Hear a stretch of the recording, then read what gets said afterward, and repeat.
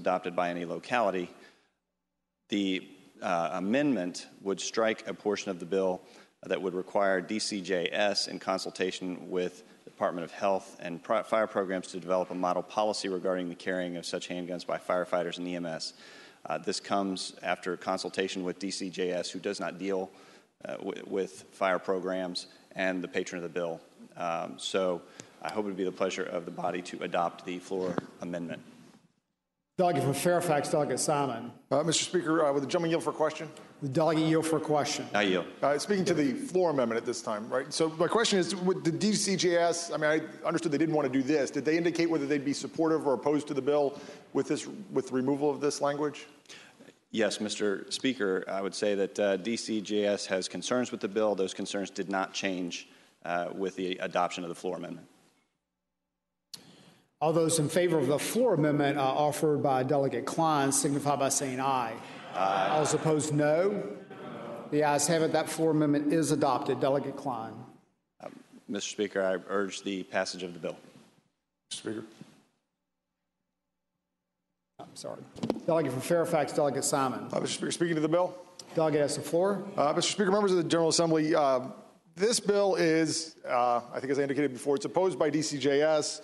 It's also opposed by the administration, by the Virginia Association of Fire Chiefs, the Virginia Professional Firefighters Association, the Department of Fire Programs, the Office of Emergency Medical Services, and the Virginia Association of Volunteer Rescue Squads.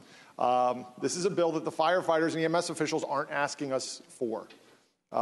This is a bill, I understand why the patron put it forward. I understand that what's trying to be accomplished.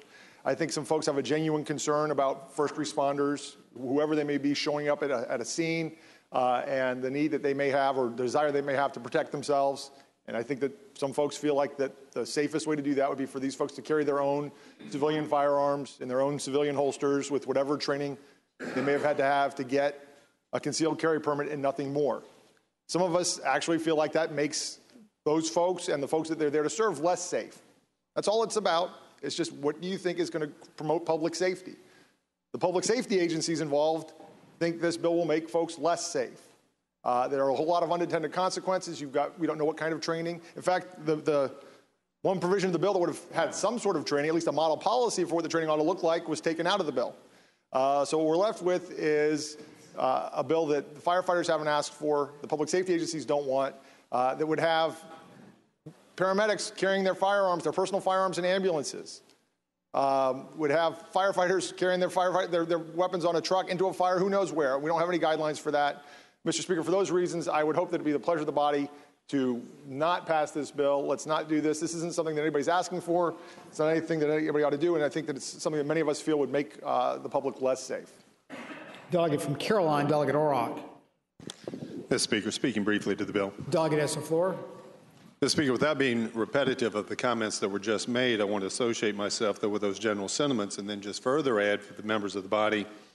If you look at the last couple lines of the remaining language, line 57 through 59, it still gives local government the authority to opt out, as it were, but this would then put into code that mandate on local government. If they didn't want to allow this, they now would have to affect policies to ban it.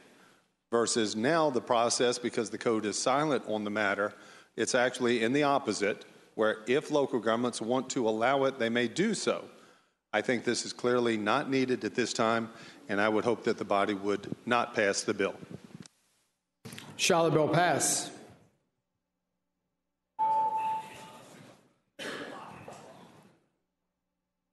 Clerk will close the roll. Ayes 35, noes 62. Ayes 35, noes 62. The bill fails to pass.